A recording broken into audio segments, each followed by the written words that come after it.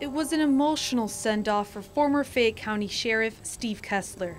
His funeral somber and full of tears, but yet, when reflecting on his life and everything he did for our community, it became uplifting. Obviously, remember a man like that, who's dedicated to his community, dedicated to his county. You want to remember him in a good way and see all the good that he did throughout the county. And he was dedicated to the people of Fayette County as he continued to serve as circuit clerk after sheriff.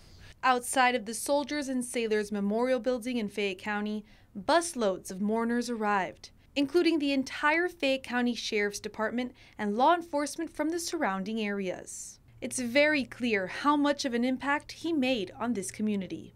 He stood for the right things, and he accomplished a lot. I think he served the county well. Kessler died suddenly on August 23rd after being stung by several bees while mowing his lawn.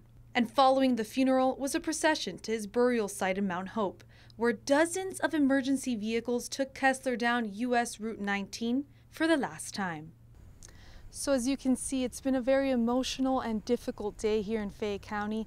Everyone in the community came out to say their goodbyes to former Sheriff Steve Kessler, who will now be forever cherished and remembered. In Fayetteville, I'm Rebecca Fernandez, reporting for Newswatch.